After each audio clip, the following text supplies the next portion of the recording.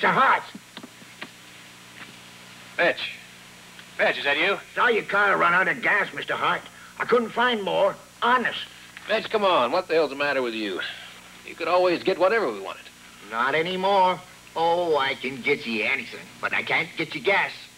The only gas you got is in that station wagon of yours back there. And you better do something about that, too. All cars supposed to be checked in the depot a week ago. Oh, everything's going crazy. They even canceled the World Series. And I'm sorry about your family, Mr. Hart. I was going to send some flowers, but you can't even get those anymore. Well, I'll be going now. Gotta be crazy to hang around here. Not getting any better. No, sir. Too bad you couldn't erase that new car of yours, though.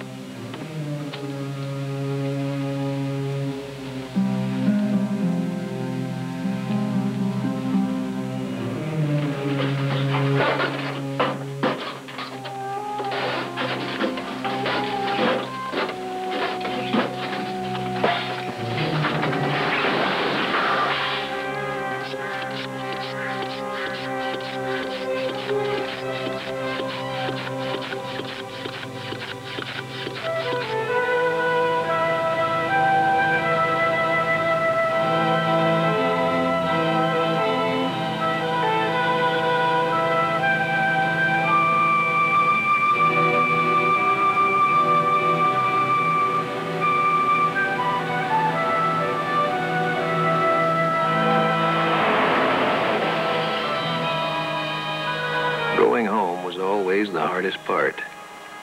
My wife and my son were among the first to be stricken by the disease. It all happened so suddenly. For a month or so, I had some kind of delayed reaction. I'd go back home and somehow just expect them to be there.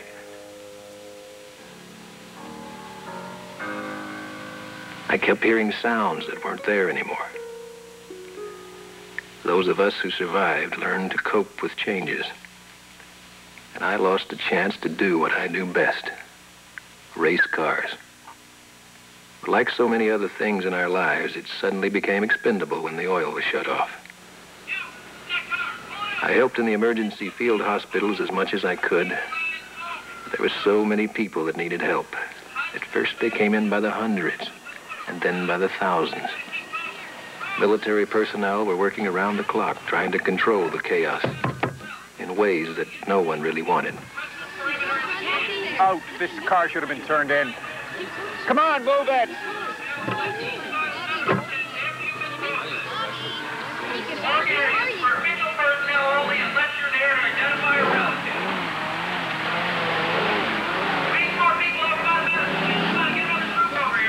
Death was everywhere, and no one was sure how it started. Some said it was a kind of Legionnaire's disease, but others had more conspiratorial theories. Germ warfare, terrorists. The rumors were endless and terrifying.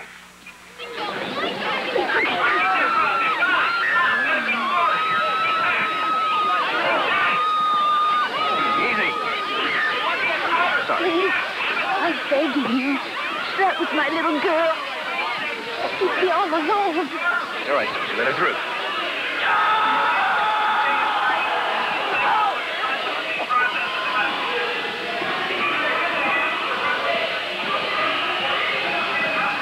We lost track of the days, and after a while, we just learned to live with the panic and fear. It became part of our lives, until it finally subsided.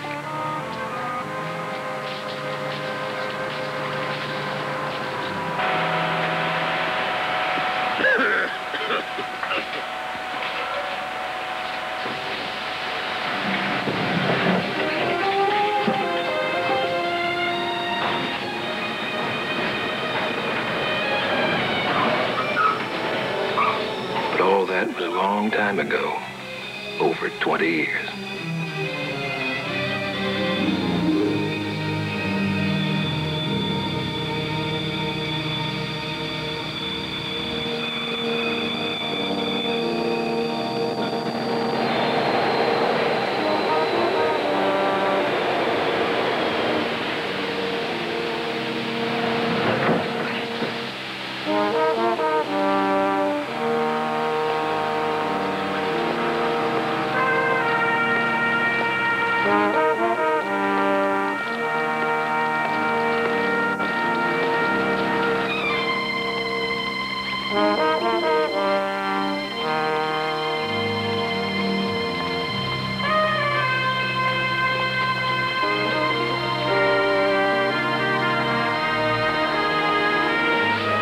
There are things you pretend you've gotten used to.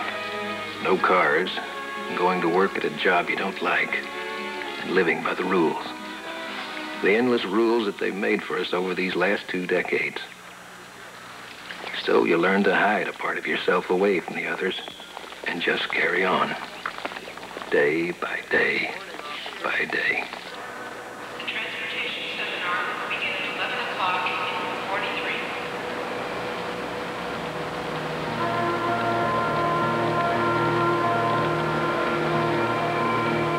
And now it gives me great pleasure to introduce you to the spokesman for the Mass Transit Authority, a man who used to be one of the most famous racing car drivers in the world, Mr. Frank Hart.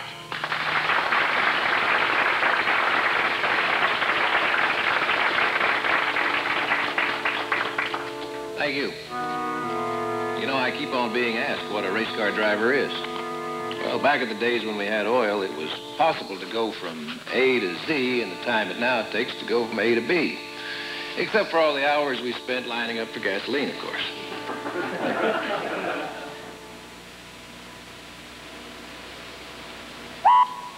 This is the subject going to work. We got this morning outside his office at the Transit Commission.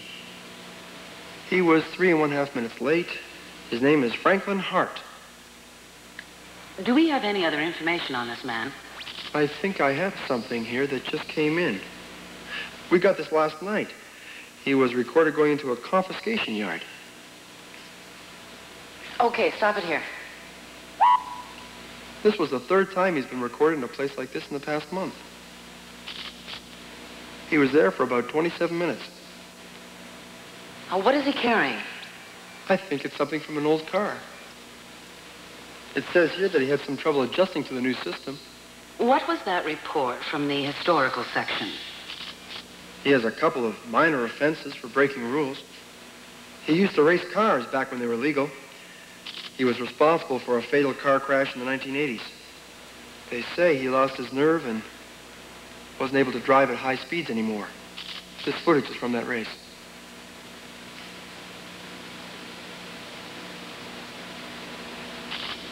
He lost his family in the epidemic. He was a... Well, that's enough, Mr. Morley. Have him brought in.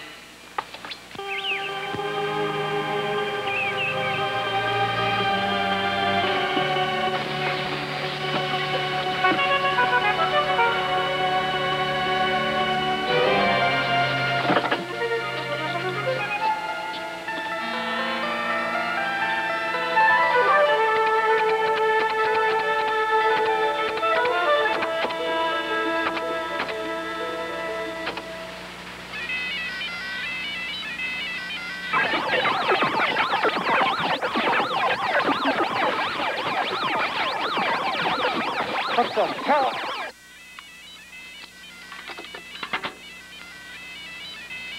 Get that federal file off to data processing. Lewis, you handle that surveillance problem. Let me know tomorrow, Friday at the latest, what's happening. Somebody's plugged into our lines that all these geniuses around here said we're foolproof. Oh, yes, you must be Mr. Hart. Oh, have a seat.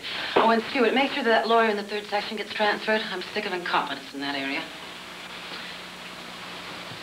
Now then, Mr. Hart. I recognized you from your television appearances. We've installed video cameras over at the confiscation yards. In the old days, we called them junkyards. These aren't the old days, Mr. Hart. According to your files, you might be having trouble adjusting. Your files are right. The old days were better. Why? Not so many bureaucrats with questions. I don't miss the old days. Well, just how old were you when the oil ran out? Or was supposed to have run out? I'll ask the questions, Mr. Hart. Sure. Tell me, what were you doing over at the confiscation yards? Trying to build a new form of car? Yeah. The Arabs are getting tired of their 30-year-old Cadillacs. You realize that with all the minor offenses against you, you are now automatically scheduled for a hearing. You could be sent to a rehabilitation center. Jail. A rehabilitation center. It's next Friday. For breaking rules. Laws. Lady, you got too goddamn many laws.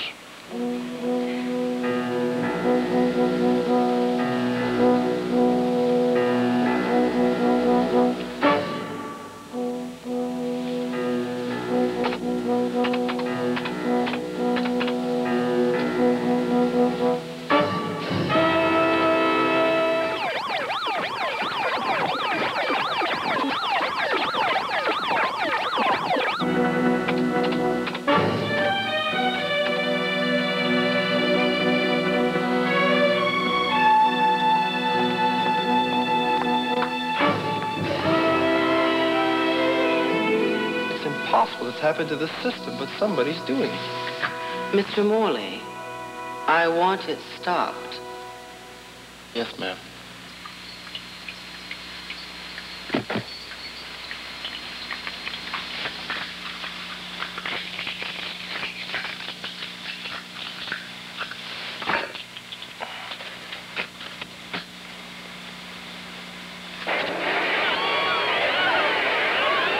It was to have been the race in which Franklin Hart of the United States defended his lead in overall points.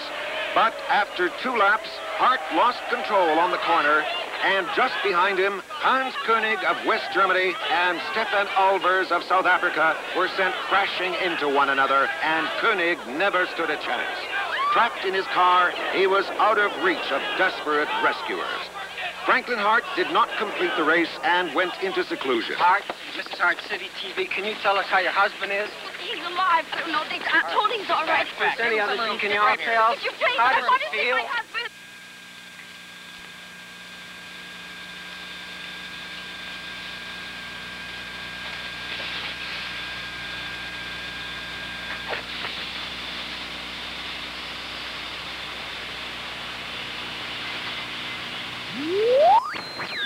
This is Radio Free California calling America. Our signal will probably be jammed in less than a minute by bureaucrats who now control this country. We have returned to the land, to the deserts, to the mountains, and to our cities. But we are also returning to machines and...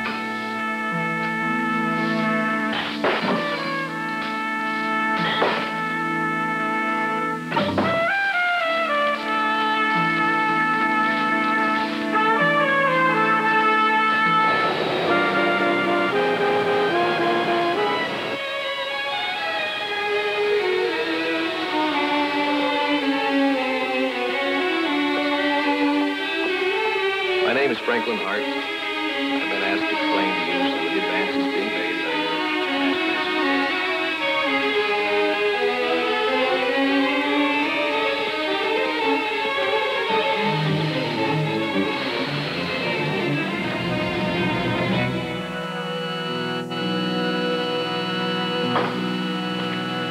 What the hell are you doing? We got work to do. We've always got work to do. What are you doing here? Trying to imagine how I look down there on stage. Yeah? How do you look? Like an idiot. Why? Well, you should know you helped me write most of that garbage. Former race car driver, now fanatical mass transit fan. Riding the subways and trains into the hearts of mankind. Come on, Judd, not another bar. This place is different. That's what you said about the last place and the one before that.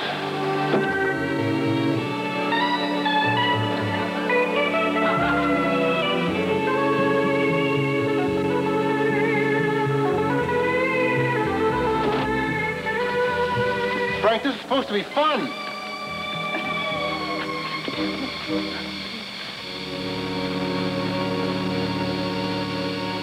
It's always a pleasure to see so many young, smiling faces, also some faces that aren't so young. And in a moment, I'm going to introduce you to a man who is the spokesman for the mass transit utility, a man who in his time was one of the most famous race car drivers that there ever was. But I guess you kids from the 32nd District Boarding School wouldn't even remember what a racing car was. It was before your time. So, Frank, come on out here and talk to these people.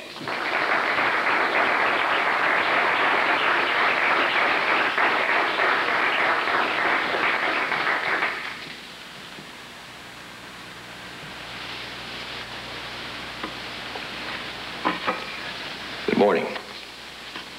My name is Franklin Hart, and I've been asked to explain to you some of the advances being made by your mass transit authority. These advances are... These advances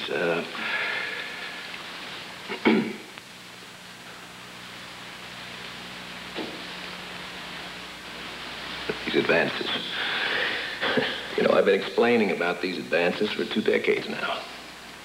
I was chosen for this job because I was a race car driver. Racing cars are vehicles that can go at incredible speeds and compete with each other. They're private vehicles. Yes, private vehicles. So you see, I was chosen for this job something like a reformed sinner talking to a church congregation, spreading the gospel of moving you around from this place to that place to another place without any problems, no pollution, no guilt. That's the best part, no guilt. You see, in the old days, we were supposed to feel slightly guilty about cars. They created social problems. The oil companies are making too much money. There's too many highways. Always guilt, mountains of the stuff. So we changed all that. I mean, we went from oil to nuclear to solar to what we have now, which is mainly a lot of rules. I mean, there's thousands of them. They're growing like mushrooms.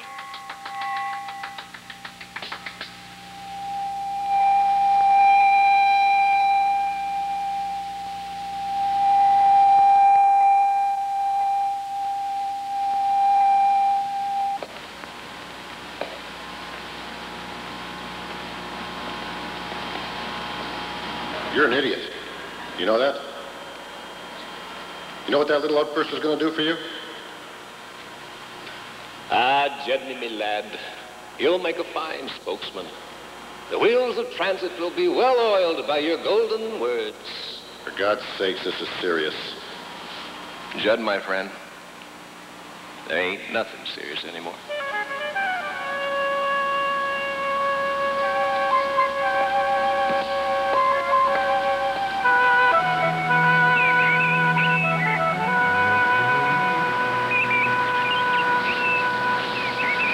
What are you doing? I'm hanging from the statue, Miss Ralston. I can see that. Why are you hanging from the statue? Because they tied me up here again. Ring, have you ever thought that you should try to be a little more like the others? That's one of the reasons your parents sent you here, you know. Yes, Miss Ralston. All right now, everyone smile. We'll be looking at this picture for years to come. Okay. Everybody ready? On 3, 1.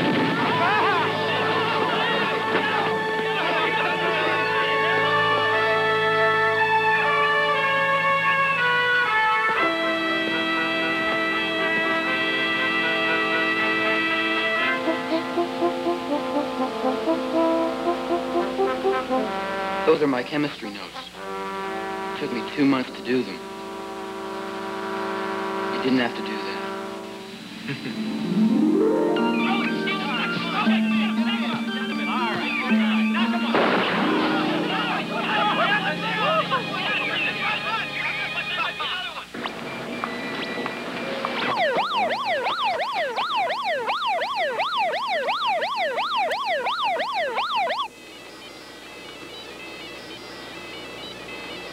I thought this computer interference was under control. This is supposed to be a foolproof system. The tracer has it narrowed down to a 6-block area bounded by a park and a boarding school. Ready to transmit. Clear all channels to receive transmission.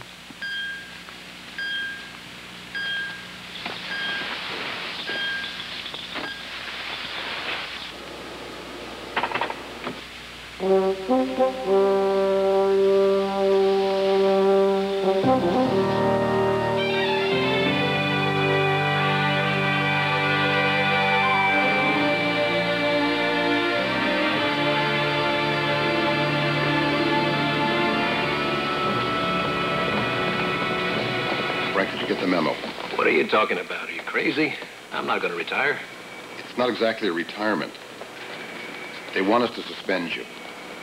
What's the problem now, Judd? Which ass didn't get kissed this month? Look, I'll fix it up as soon as I talk to these school kids. Look, you don't understand. It's different this time. It's not like all the other times. It's official. What do you mean it's official? They want you where they can keep an eye on you. It means jail, Frank.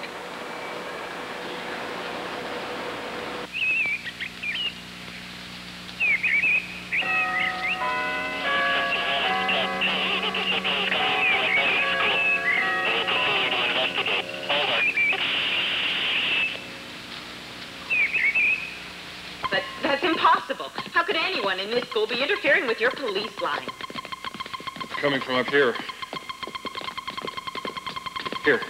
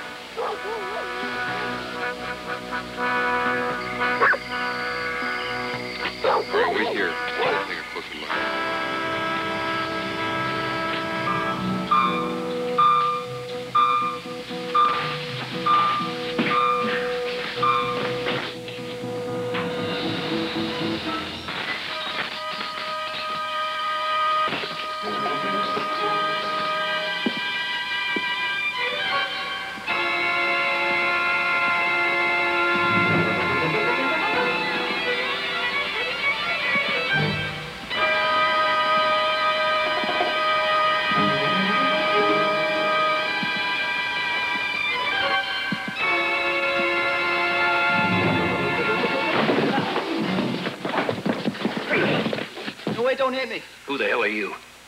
I'm important to you. I'm the only person who applauded your speech the other day. I take it you didn't bring the rest of the audience. It's the police. They're after me. Terrific. What next?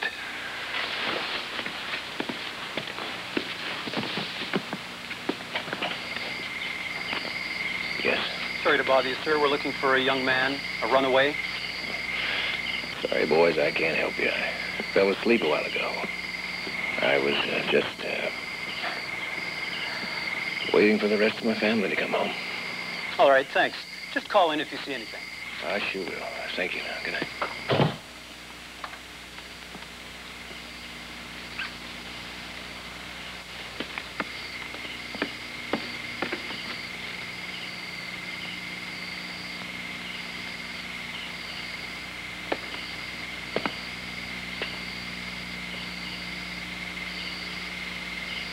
What is it? It's a car. Doesn't look like the ones in the history books. What are you going to do with it? Nothing. You heard that illegal broadcast, too. You're going to California, aren't you? Why don't you just take care of your own problems? What was the, report from the two policemen who went to his house this evening? Nothing. Just that he'd fallen asleep and was waiting for his family to come home. He doesn't have a family. What's all that? Oh, it's an old aerial map of Boston. You know, most of these roads haven't been driven on in 25 years. And there's no way to get out of the city. All the roads have been blocked at the outskirts. I got a friend that'll help me. Who? Smokey the Bear. Not trying to be nosy. I'm just curious. No kidding.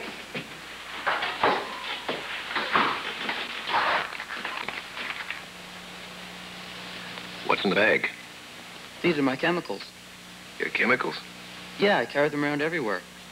I also brought some electronic equipment. Tell me exactly, why are the police after you? Oh, I haven't heard anyone, if that's what you're talking about. So answer the question. I tapped into government lines. What else? I rearranged a few things. Well, what the hell does that mean? I blew them up.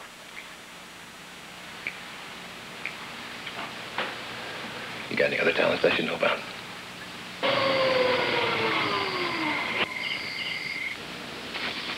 I have the police returning to the house now.